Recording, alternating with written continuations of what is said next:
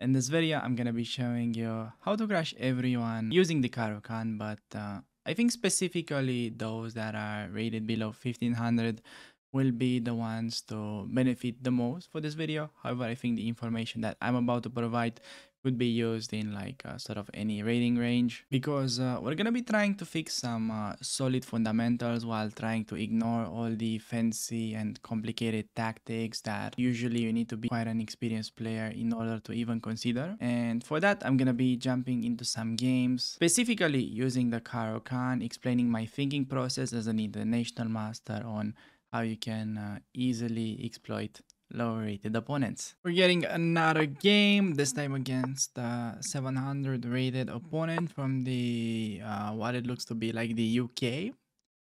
Sticking with a Caro, finally some exchange. I've been like playing only advanced. I really wanted to get a little bit of variety. It seemed like they're just playing the advanced very often in this rating range. Opponent goes knight f3. Usually the most ambitious way to start this is bishop d3 with c3, which nobody really plays, I think below 2000. Knight f3. Typical mistake, bishop g4. Don't do that because after h3 you have an awkward position. Giving up the bishop pair there is not ideal, and bishop h5, g4 plus knight e5 is very uncomfortable, so we do knight c6 first and then bishop g4. So when the knight lands we can exchange it. Typical move for this elo. Bishop to b5 now. I think if you really want to be precise, you can play queen a5 check because we're misplacing his knight on c3, and then we do bishop g4. Very important, and need to be careful on the move order. Only trick, bishop d2, rook c8, but that's something that nobody really plays. Now I'm just gonna go knight to f6. Thinking also to start rook c8, but it's a little weird to play bishop c6, rook takes on c6, but I'm just gonna stick with the natural play. Knight f6, if h3. As a rule of thumb, it's always good to take on f3 in the exchange when the enemy knight is on c3. Just so you know, queen to e2, not doing much. e6 is like the most tempting move. Also could play rook c8 if I want to be like super subtle with this, but I'm just gonna keep it simple. h3 once again. Gonna be exchanging. That's a move. All right, that definitely took me a little bit by surprise. I mean, sure, we cannot take it because of the pin, but what is the threat? Are you playing queen e5 just trying to show me that you learned the pin? What is this? I mean, just gonna take on f3, mess up his pawn structure, then try to finish development while avoiding any knight takes on d5 type of tricks. We messed up his structure, bishop e7 castle next, just keeping it super simple. No need to come up with like any fancy plays. Get your king to safety as fast as you can. In general, that's a very good idea that you can stick to.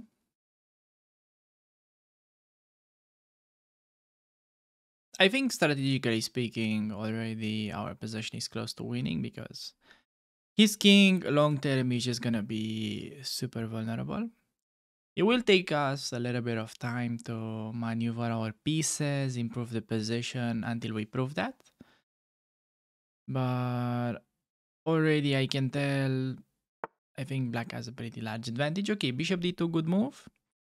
Threatening some kind of potential tricks with this thingy over there. But I think there's nothing wrong with castling since 95, I believe that there is simply queen takes on d2. And bishop takes on c6, there is pawn takes, so I see nothing wrong with it. He just goes queen g3. There is one hanging pawn. However, I think simplest, you see the bishop there. Better you just avoid any potential tricks. Go queen back. That's fine. You don't have to like really rush with that when you have such a positional domination. And when bishop h6 happens, knight e8 is usually the standard way to defend. Also consider knight h5 to be a bit more aggressive, hitting the queen. Also, g6 is not a terrible move. You'd be surprised how strong I actually believe g6 is in this position. Just sacrificing the exchange because he's got a lot of weakened dark squares around his king. I think the line goes like bishop takes, queen takes, knight e2 though, which is maybe not as clear. So I think I'm just gonna stick with the standard play. In these rating ranges, as I was saying, even though sometimes I just go crazy and sacrifice stuff because I'm a degen, playing tight is usually the way to go. Just defending. Next, okay, what we can do, sidestep. Now this is a threat, so get rid of that annoying bishop. He's gonna do like what? Bishop f4. Can think of exchanging it. Bishop e3. Oh, see? Simply you sidestep these things, they don't even notice you make threats.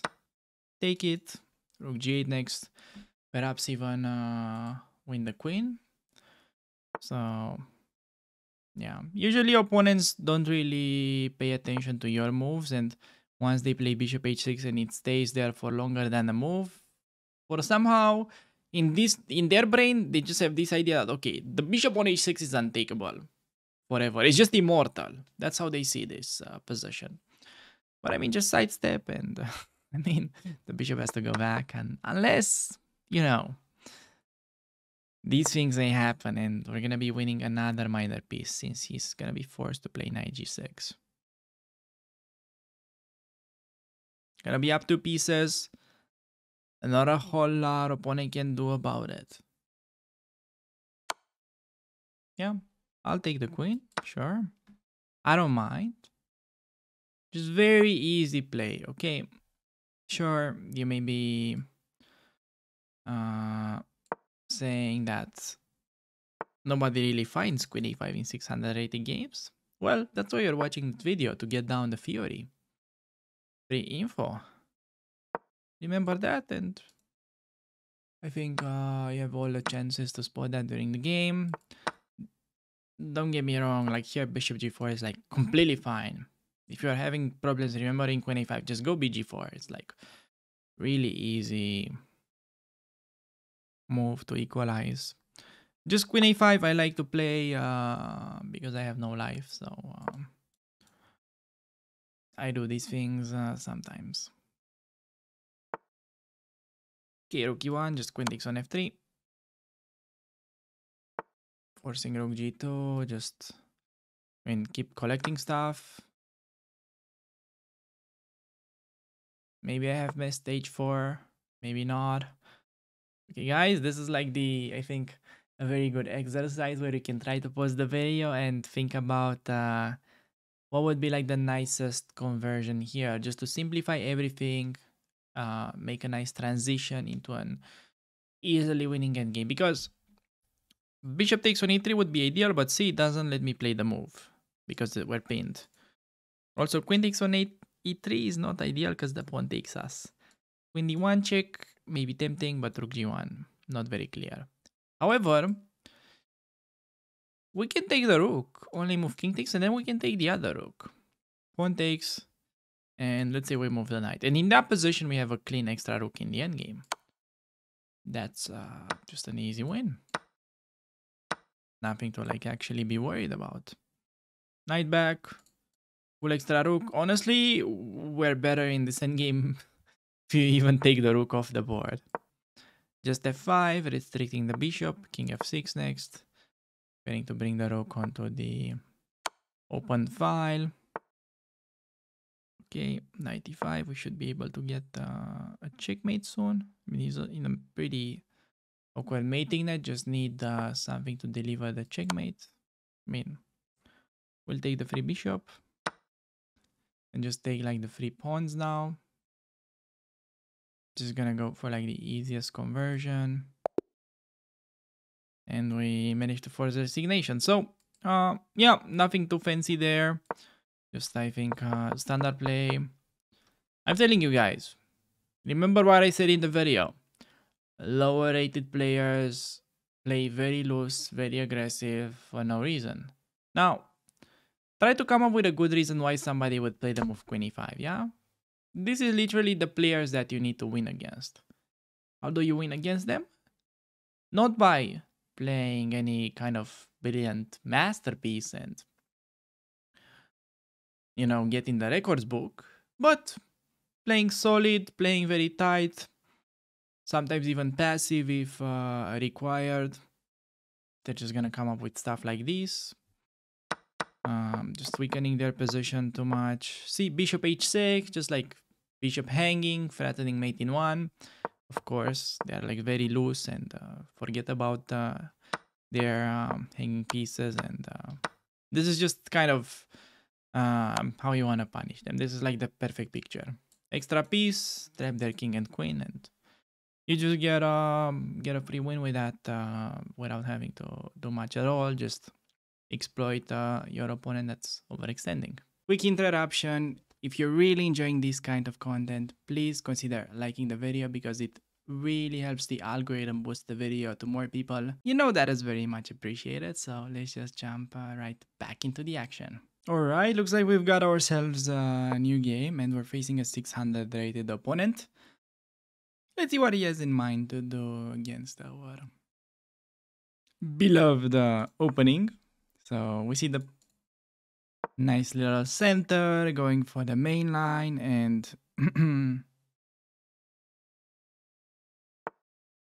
see knight c3. So this is the so-called classical variation where I'm a huge fan of just going DE followed by knight f6. Okay, if you're looking for an interesting line, I think a6 is a pretty tricky idea that was explained in my video about how Magnus Carlsen likes to play the Caro-Kann. He has a lot of this kind of interesting sidelines up his sleeve, and we're not gonna do that now. I mean, I'm definitely having in mind to do a Caro-Kann with the sidelines, like a Caro-Kann rating climb with sidelines only in the future, but for now, just sticking with the good old main lines. By the way, typical mistake there.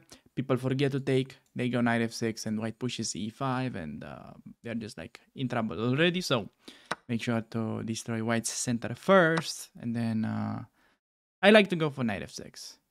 Bishop to f5 is another, very popular move. Nothing wrong with that. As a sideline, h6 I think was getting like played occasionally, but again, we're not really gonna do that here. So just sticking to mainline theory, just Tartakower. Now, normally they take 1 out of like 4 games. You're gonna get to face stuff like knight g3 when they avoid Tartakower. If bishop to d3, that's like a typical, let's say, inaccuracy, because you can just take the free pawn on d4 since white has no useful discovery. We see the knight trade though. We always take with the e-pawn. I'm not like a big fan of taking with the g-pawn, even though that could be interesting specifically if white has the knight in f3. But let's like not really dive into many complicated lines. This is the position that you're gonna reach in most of your games if you are going for a Tartakower. At the top level, c3 move is by far the most played one with bishop d3, queen c2. Ideas to long castle, which I think was mainly explained in the video that we have about how David Howell plays the Caro-Kann. Yes, the one that's like 3 hours long. If you haven't got to watch it yet, now just knight f3. This is what you're gonna usually face, and here white has 2 main plans. Either bishop d3, which is similar to bishop c4, or bishop e2. And against these lines, we usually, rely on the bishop to g4 pin. When the bishop is on e2, we no longer play that since it's simply not as effective as it is right now when the queen cannot like really leave this diagonal as we will be taking with doubling up white's pawns. Now, as a rule of thumb in the Tartakower, we never take on f3 unless white is forced to like take back with a g pawn and just create a massive weakening. As long as they can recap with a queen, we never do that. We always retreat back to h5, keeping annoying pressure on the knight. Now, a lot of these guys just don't have patience and play g4. This guy played d5, which is a new move. I'm not like super sure how to deal with this, honestly. I've done like plenty of rating climbs before, but I've got to say this is something that definitely makes me think. C5 is definitely the main candidate that I have. Of course, first I consider CD, but then I'm thinking, okay, what if he's gonna be like queen takes d5, I play knight c6, he's gonna get like rook d1, annoying pressure, so that's no bueno. And then I'm thinking, okay, bishop is a pretty nice blockade in general on d6, how about just c5, knight d7, knight e5? That is something that's quite appealing right now, at least. Can't really seem to come up with a better alternative. We may very well stick to that. Rook e8 also could be an interesting move, just letting him take, but I think c5 is also interesting because it's mainly blocking his bishop. So the bishop on c4 is restricted by the d5 pawn, while this bishop is quite active, even though it is mainly a blockading piece right now. So next up, this is very much on the agenda. Trying to finish development. The queen could go to c7, connecting the rooks.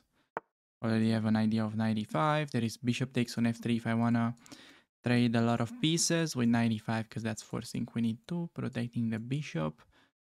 In general, the trades are in white's favor. In the Tartakower, whenever you've got the Tartakower structure, obviously we've got these double pawns, which on the bright side, our king is usually ultra safe, but the downside of it is that all the endgames, white sort of has an edge with this 4 against 3 majority, so we gotta rely on dynamic play. Now, this dynamic play could be something like rook e4 maybe, activating. We've got ideas of rook e3, sacrificing the exchange sometimes. I actually don't mind sacrificing the exchange. I don't think it's like the best move, but I think could potentially end up being quite instructive. It's not like a tactic or anything like that. It's more of like a positional sacrifice, just trying to say that white's got this weak squares around. Okay, I mean, that's kind of breaking the first rule of the rating climb, that I should be making moves that I believe 600 are able to find, but I mean, maybe some 600s wouldn't see that the pawn protects the bishop. I don't know, just saying, guys. You don't have to like click away of the video, okay? You can still keep watching. It won't hurt anybody. Plus, it may help you win 5 rating points after a 2-hour long session. Let's just go to key 8, hitting the pawn. And the thing is, I think my opponent's position is not going to be that easy to play. That's sort of the main argument. I could be completely wrong. But I'm just going to start creating these little threats and see how he's going to respond. Also, definitely interesting move was c4. Just trying to restrict the enemy bishop. That was maybe something I should have paid a little bit more attention to. Not super sure. I mean, I'm also keeping ideas of cb4 and just recovering a pawn. Plays g4, bishop g6 only move. I don't think there's a lot to calculate after rook e3 since that's making absolutely no threat. So yeah, no need to waste time with that move, and just gonna avoid that threat. Still, opponent has to sort of deal with this. Rook takes on e3 idea. His king is now a little bit vulnerable, so he just plays knight h4. This opponent looks to be crazy because he's willing to take on g6, it seems, but this guy doesn't know that the pawn cube is a win by force. So just get into the pawn cube, no matter like down on exchange, whatever. Pawn cube is always a win. I think that's already, if you are not aware of that in 2023, Are you even like following the Karo Khan meta right now? Or I don't know. Okay, jokes aside, we do have a great position since his king is like super weak. I could take the pawn on h3, but that would not be the most efficient way. I'm gonna give a check saying that king h1 is somewhat forced because king h2 allows nasty discovery, hitting the queen, and king f2 also didn't seem like such a nice move to make for him. Maybe we can try to activate our pieces, hitting the queen and threatening bishop e3 ideas. Just curious to see how opponent is gonna deal with this move. Now, if I go bishop e3, he is probably willing to run away, so I'm not gonna be letting him off the hook this easily. I'm gonna play rook e3, hitting the queen and cutting this king in this little box that you see right there. It's almost like a Christmas box, if you think about it. And then, oh, we're gonna be taking his queen, so that's, I guess, a late Christmas present, but we've got actually quite an interesting material balance to discuss because opponent got two rooks, I've got a queen who's better, like two rooks equals 10, so like 5 plus 5. The queen is usually like 9 points. I mean, these days could be worth like 10 points due to inflation, maybe, but I think the main factor that should be decisive here, why should you pick any side, is the fact that the enemy king is super weak, and that's just making the queen way better. Like, let's say if the enemy king was safe and there were open files for the rooks, white could easily be better. But because of the king being in like such a naked spot, I mean, the king is wide open. This is definitely very unpleasant. Rook f3, I was hoping for winning the rook, but opponent defends better. Now, c4 could be interesting. I'm gonna start with like 95, I think. I mean, c4 is a move too. I'll just do 95. Not super sure of what I'm trying to do against bc5. Sorry to disappoint you guys. I think just queen g2 seems to be allowing some unnecessary card play. I'm gonna be super honest with you, but that I think we should be covered. c4, c3 looks to be trapping the enemy king in a mating net. I'm gonna go this far and say that. The king's gonna go to like c1. And then how do we finish him off? I think just queen e3. Okay, that's also an alternative. I'm just gonna go queen g2. Rook f2, I want queen e4. Oh, he goes king e3, but then queen d2 seems quite promising. King e4, and surprising that there is no checkmate yet. King e4, we need only one check, but I don't really see it. Yeah. I can take d6, that's like the easiest, but probably just better to pick up this pawn with check, and then give another check, and then pick up d6. That is like one of the main reasons why the queen is to be preferred when the enemy king is like so insanely vulnerable as in this position. The queen can do whatever, while the rooks are just watching the game. Rooks are doing absolutely nothing right now. Just gonna give a little check. King c5 and then b6. Is that a pawn checkmate? There we go. All right. That was a little bit of a longer, let's say, interesting game.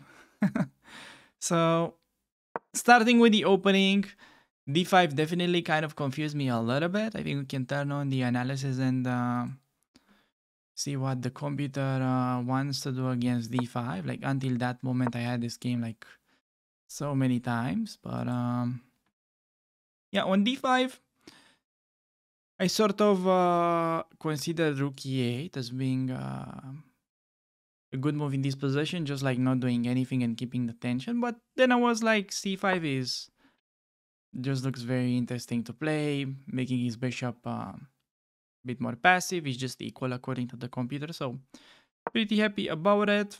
97. We quickly got a better position. And I mean, now you can definitely play something like rook c8 and just have an easy, slightly better position, I think, in general. But wanted to make it interesting and go rook e3. Still, computer says it's like -1, around equal. It's just kind of hard that white's pieces don't really have any squares. Like, I knew the exchange sack was promising, but honestly, when I played it, I was sort of thinking that maybe white could somehow be objectively better, but we should be able to show off some like instructive ideas on how to restrict white's pieces, but turned to be none of that. Since I was fine the whole time.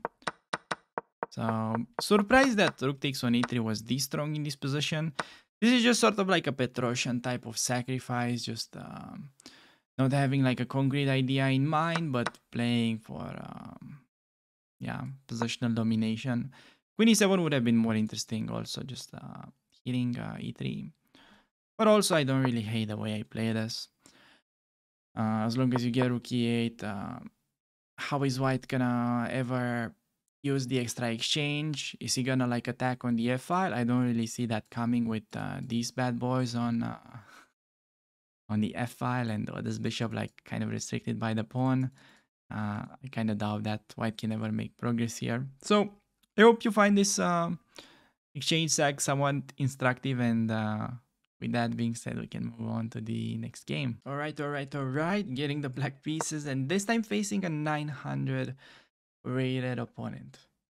If I had to guess, I'd be expecting an exchange variation, but let's see whether that's gonna be the case or not. Of course not. I'm not good at guessing, so we do get the advance, and we're gonna be sticking with our guns, and it's gonna be interesting when we get the first guy to go d takes on c5.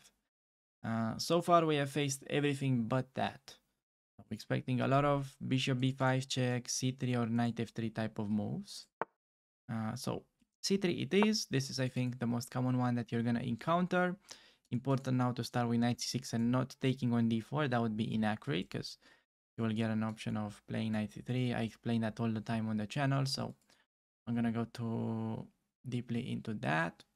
And now either bishop b5 or knight f3 is what I normally see in this position. However, white has other moves as well, like perhaps f4, bishop e3. Those are occasionally tried as well. But we do see the main move, and now, by far, you really want to pay attention here, okay? Wake up. If you're sleeping, this is where you really want to be careful with your move holder. Because everyone, literally, my students will just pre-move the move bishop g4, giving white the chance of going dc, and then that is leading to very unclear positions. So, way simpler now. cd4 first, then we get the pin. They are forced to take that way. They cannot take with a knight because that will drop the e5 pawn. So, very simple. And now we get into the most important structure that you want to understand in case you are looking forward to play the c5 variation against the advance. So, what is the main battlefield? We really want to focus onto the d4 square, okay? So first, we do pin the knight. And as a rule of thumb, whenever they play h3 in the advance, we're going to give up the bishop for the knight. Literally all the time. And now, how do we develop these pieces? Because people usually will have problems developing their king side in the Caro-Kann because there is less space. The knight cannot go to the f6 square as it normally would love to because of this pawn. And from my experience, a lot of people are struggling here. So, really important, remember always what's the main battlefield. It's d4. So, we're gonna go e6, and then the knight is heading towards f5 usually. I mean, now because he played bishop b5, maybe you'll end up taking his brother on c6. So we get h3. Gonna be taking all the time. So you see I'm literally doing nothing but applying the rules that I explained. Can't take the pawn because of the pin. The check is not yet that effective because of knight c3. So I'm just gonna play knight e7. I'm just a guy that's developing. Literally doing nothing special. Preparing to play knight f5 onto the next move. Now I'm actually a little bit intrigued by this position since knight f5 would give him ideas to take, give me a bit of a weak pawn on c6. So therefore, I really want to play a6 because that's forcing him to take. And we're going to get a very simple position that's, I think, just at least equal for us with the knight. He cannot really retreat because bishop a4, b5 has to move the bishop and then the pawn remains undefended. So he's literally forced to take, otherwise he is losing the d4 pawn. So we're gonna win back the bishop pair, and we have a target and the opponent does not. So I think we're in a pretty decent position. Hitting this guy. He's gonna play bishop e3 or rook to d1, I expect. Knight to c3, hanging the free pawn. Now I could really take, okay? This is the position where I could take. And that's like an easy win. But I think perhaps a little bit more instructive for our goal here with the video would be to just have this kind of equal position and show you how easily you can outplay these guys, even from what it looks like a completely equal and symmetrical position. So first of all, he goes queen g3, which is not a bad move. And if I castle, I'm gonna lose the exchange because of bishop h6. g6, bishop takes, queen takes, blah blah blah. I'm gonna be down an exchange. So I've gotta be careful already. Now, I've got the option of playing g6. And that will allow him to go bishop to h6. Now I can, of course, pick up the d4 pawn anytime.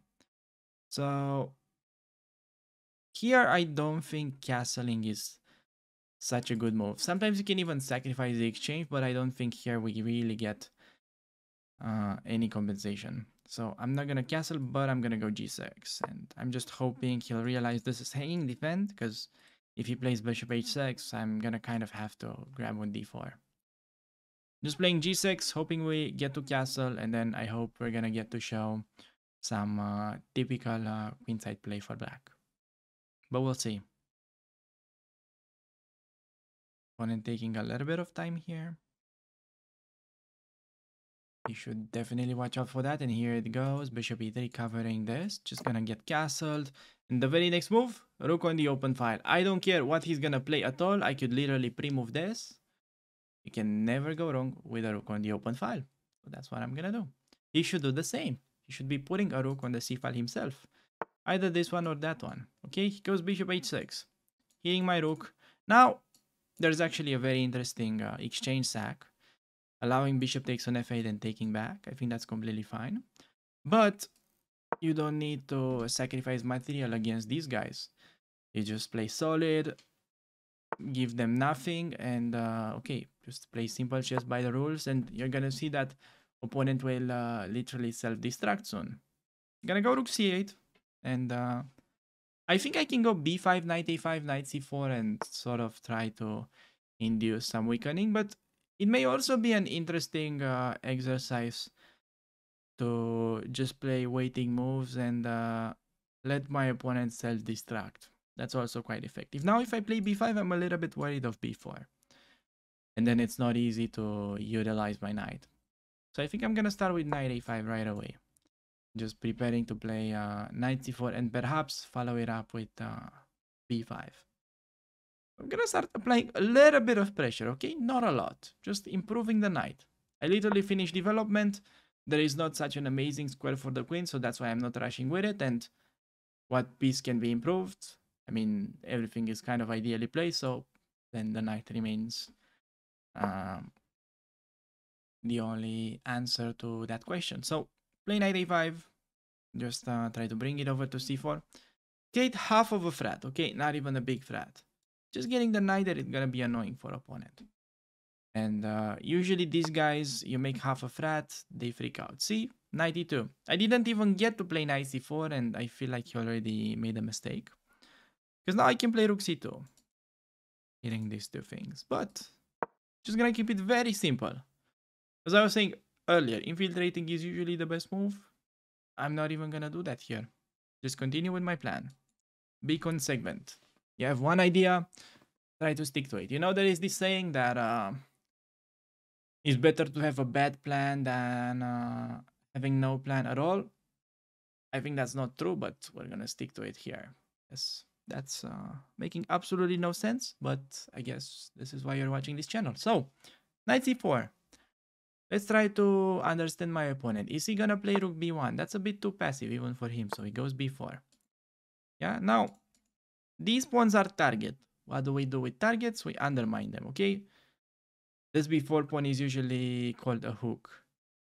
And we can just use a5, hit the pawn, most likely trade a pair of pawns, but then the other guy on a3 is gonna be really vulnerable. So that's what we do. We've got a bit of a target, we attack it. I've got a stronger knight. He has a passive knight. I think black's positions is to be preferred. So let's see. He could do rook b1, but still I could take, and I am definitely enjoying my position. I don't think there's like a winning blow yet or anything like that. I mean, you shouldn't think that way. But we have easy moves. We've got like nothing to risk here. You see that I literally have no weaknesses. I mean, the only thing I have to watch out for is I need to not allow his queen to reach f6 and somehow get the mate. Even if that happens, I have bishop f8 and probably still safe. Let's go b5. Making the mistake finally, because a3 is now waiting to be taken. I'm gonna take with my bishop, just keeping my ultra active knight. Now with this move, he's threatening to take the knight first, and then the bishop on a3 will remain undefended. So I think it is smart to just go back home. Could also play bishop f8, but I mean just bishop e7. I don't think this bishop is particularly threatening in any way, so why would I trade it?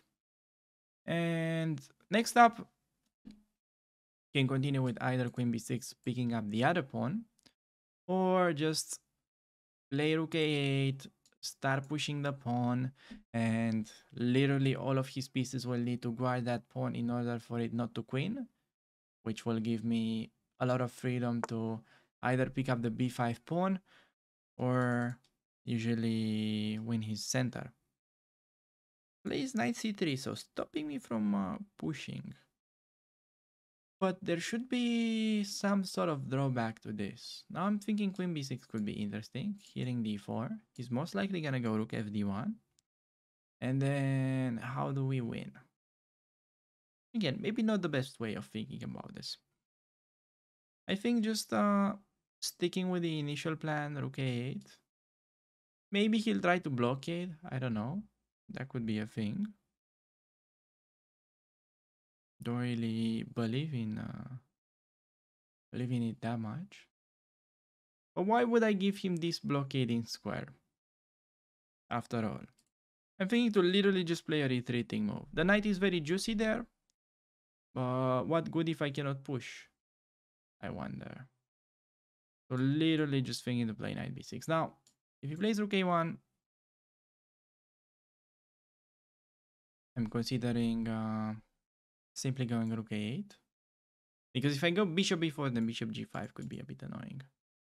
If I go rook a8, push a4, a3, yeah. I think that's quite nice. Making some sort of progress. Yeah, rook a1, rook a8. Okay, rook a1, bishop b4 also interesting, but I think that's simplest. Just preparing to do this next. Get the pawn all the way to a3 if I can. Support it with a rook, knight c4, and just get into that position where I was saying that all of his pieces will have to babysit the a pawn. And then we can take over the center most likely. Now, opponent is also in a massive time trouble, so unfortunately, we might be able to win this game by flagging, but hopefully He's gonna hang on for a couple of moves, and we get to show the power of the black's position. Also, by the way, previously he's threatening now to take, so I'm just gonna play rook 8. Previously, when my knight is on c4, I think many of you were wondering why not go knight e2 or something like that. Please keep in mind the bishop covered that square, so that was never really an option. And yeah, now I'm gonna get the pawn to a3 as promised. Knight is going to c4 next, protecting it. Opponent flags, so unfortunately we don't really get to show my ideas, but position was completely winning. Um, yeah, here as I was saying, just you could definitely take the free pawn below 1200. I think you're gonna get like so many free pawns on d4. It's just insane. So watch out for those. Obviously, you should take them. I just play bishop e7 for the sake of the video to make it a little bit more interesting. And now the sort of only interesting decision that I have to make. Okay, we can check this out with a computer. I really like knight a5. Okay, because if you go b5, I thought perhaps white goes b4, and I wasn't sure how we're gonna make progress since we can no longer get the knight. And if we ever go a5, that's most likely gonna be a trade of pawns because b5 is weakened as well. So didn't like b5, it just felt like getting the knight to c4 is gonna be way more annoying for my opponent. And after a5, I think still he should be okay if he doesn't play b5. I was thinking a move such as rook b1 should be reasonable for my opponent. But still, I quite like my position after something like this with queen b6 coming, the other rook is coming over c8. Just a slightly easier position to play, and most likely your opponents will just blunder like crazy in these positions below 1500. So you don't need to like actually play a perfect game to win it. So okay, with that being said, I think we can move on to the next game. All right. Getting another game, this time against a 700 rated opponent. And I'm actually so happy that we get to play against this variation because I feel like so many people struggle against this for absolutely no reason. Because after d5, e5, what is gonna happen is most people just play the move bishop to f5. Yeah, maybe just wait to get that position on the board. Really expecting him to advance. And yep, this is the position where I think most of the Caro-Kann beginners are just gonna be playing bishop to f5. Which is not bad, it's actually absolutely fine. But what ends up happening after you play e6 and then you don't know what to do with these pieces because normally you're used to get the knight towards f5, but the bishop is there. And people are just now like so frustrated and don't really know what to do with their kingside pieces. They just play much worse after that. So the cure for this, you just think of this as, okay, they're playing advance. So what do we do against the advance variation? We play c5, knight c6. We're waiting for them to play knight f3 so that we can pin the knight with bishop g4. And we try to literally apply the same rules as against the advance. Now, because he tricks me, I could definitely play bishop d7 and trade them. But I think for the sake of the video, knight c6 might be a little bit more instructive. I'm just gonna do that.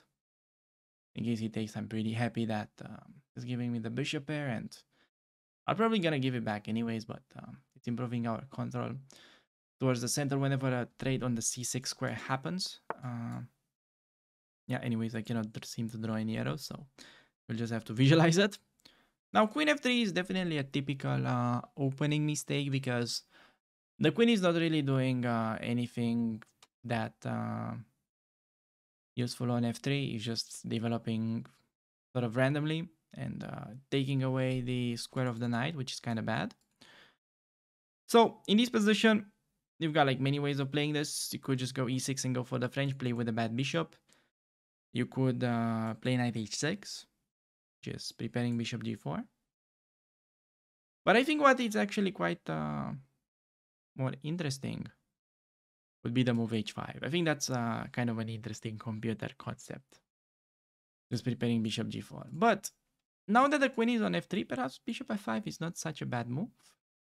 Maybe even easier. But I'm going to stick with h5. Okay, I really want to show you this idea. It is not necessarily something that 700 guy would have been able to play. But I think it'd be quite instructive. So plays 92. By the way, if he plays h3, I think we can still go bishop g4. That's a pretty cool trick that I'll show you after the game. Still probably not the best move, but it's just kind of a funny trick. And now we just get bishop g4, and literally next, knight's coming over to f5. We just play the same. So, ooh, we've got queen c3, hitting the pawn on c5. Okay, always when the opponent makes a move, you need to ask yourself, what is he trying to do? So queen c3, sidestepping my threat and obviously hitting this pawn. So we can just start with e6, opening up bishop's path and defending it. Now, in case of any h3, we just take on e2, bishop is safe, plays d4. Now, taking would be a bit of a mistake because that allows bishop takes on c6 and the queen's path is opening up.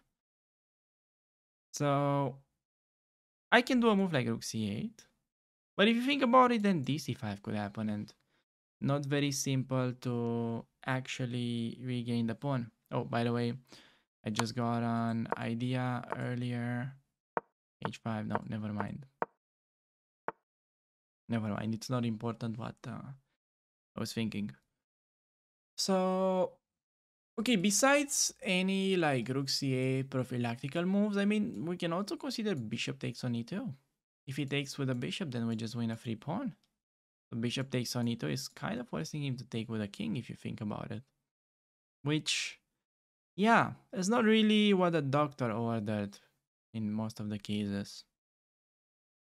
Do we wanna play for that? We'll also start with queen b6. I think I'm just gonna start with queen b6, developing the queen, putting pressure in the center, hitting the bishop, overprotecting the knight. I think queen b6 is one of the most useful moves that we had right now. After bishop takes, you could definitely take with a queen. I think that's fine, but I think I'm just gonna stick to the standard play, taking with a pawn in case he takes. I'm like okay with that. I've got ideas to still take on e2, pick up the d4 pawn because the queen from b6, it's still putting pressure on the d4 square.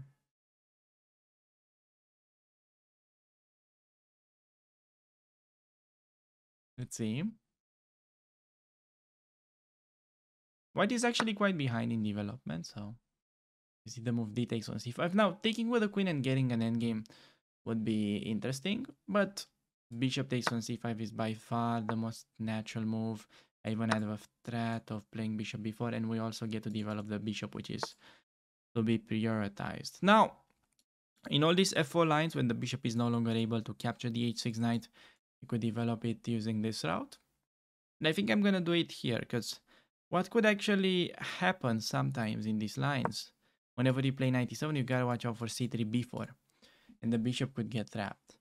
That is why I think it's just a little bit nicer to use the h6 route this time, but the final destination is the same. The knight is heading towards f5. So h3, whenever this happens, give the bishop for the knight. No surprise on that. Knight is reaching final destination, but threatening to go on to g3. So opponent has to be careful about that and just look at this position. Move 13. We're playing black pieces. We're one move away from castling and connecting rooks. And still, look at white. Didn't castle. Still these pieces stuck on the queen side. This is simply the result of developing efficiently. And now he tries to catch up on development, but just allows me to go for the very simple and obvious fork. And we just win the game like that. Just with very simple development, very solid against a line where like so many people struggle when white plays f4. You could just do the advance and you're gonna get a simple game like that. Okay, knight a4. I'm just gonna give the check. He has to play knight back onto c3. Usually there is a d4 motive to win a piece, but you wanna watch out for queen takes on c6. So we don't really want to give him any counterplay. So I think we could just try to rescue the knight perhaps. Move like knight f2. He's gonna go bishop d2 and maybe that is not as clear as I want it to be. Yeah, I think I'm just gonna stick with that. Just rescuing the knight, bishop d2. I'm gonna play knight e4 anyways, using a little bit of a tactical trick. I could have played h4, knight g3 as well. There were like many ways of getting the knight back, but yeah, I thought this was the simplest. Now we're just gonna exchange for up materials, so trades are very welcome. Gonna bring back the knight, still taking advantage of the pin. The very next move, we can go for knight takes on c3, and we are up a full rook. So we're just gonna try to exchange everything, place our rook onto the open b file, and the opponent shouldn't really be able to generate any counterplay like at all. So let's see what he wants to do. I'm a little bit low on time, but definitely I've had worse games when it comes to the time management. So not really particularly concerned about that. I'm just gonna be taking on c3 here, and that is a free pawn on f5 that we're gonna grab. In case he plays d6, I think we just get the heck out of here by castling. And after ef, you can simply recap with a rook e7, rook e8. The pawn is not as strong on e7 because it's gonna be lacking support. So perhaps just a weak pawn that we're gonna be able to collect in the following moves quite easily. So he goes for queen to g5, but that's leaving c3 undefended, which we're gonna collect. Pick up the rook on the very next move, and yeah, then just looking forward to eliminate this guy on e7. Trade queens. That's a funny move. I have literally nothing but to capture his queen. And okay, opponent finally resigns, and we managed to get a game. So I don't think we missed any critical moments in this game. I just wanted to quickly check what this Wicker Stockfish thinks about h5 move. I mean, not even among the top. Bit surprising. Let's play it on the board. Maybe he'll think it's interesting. Yeah, okay. Apparently knight c3 would have been a strong move now for him. Otherwise, yeah, I get the active bishop. Now, apparently it's best to just play the move e6 and have like a French position. So for that reason, I think objectively speaking, bishop f5 would have been the very best, but very close. Anyways, hope that's like an interesting idea that you can use to get bishop to g4 in these lines. It's specifically strong against another line that usually comes from the advance after c3, knight c6, and now when they play f4, there's a threat of dc, and usually it's very nice to take, and now play the move h5. This is where it like really starts shining, and black has a very nice game in these positions in general. So with that being said, I think we can move on to the next game.